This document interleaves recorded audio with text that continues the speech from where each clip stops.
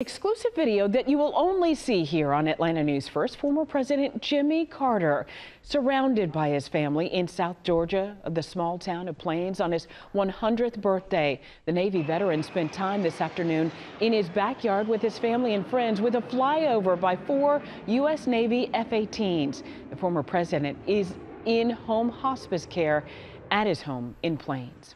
Well, tonight, Georgia and all of America pausing to wish former President Carter a happy birthday and honor his 100 years of life and service and dedication to his country, his family, and his late wife, Rosalind. I'm Adam Murphy in downtown Plains, Georgia, where the Carter family told me that Jimmy is at home and comfortable on his big birthday.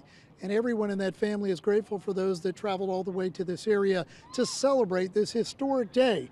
Earlier in the afternoon, there was a military flyover in downtown Plains with 4 F-18 Navy jets and a host of World War II era planes.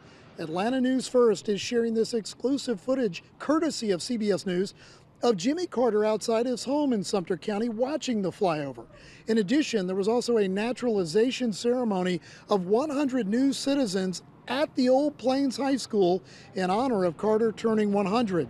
And the city dedicated a monument in town called the Charity of Freedom, permanently displaying replicas of the United States Constitution, Bill of Rights, and Declaration of Independence.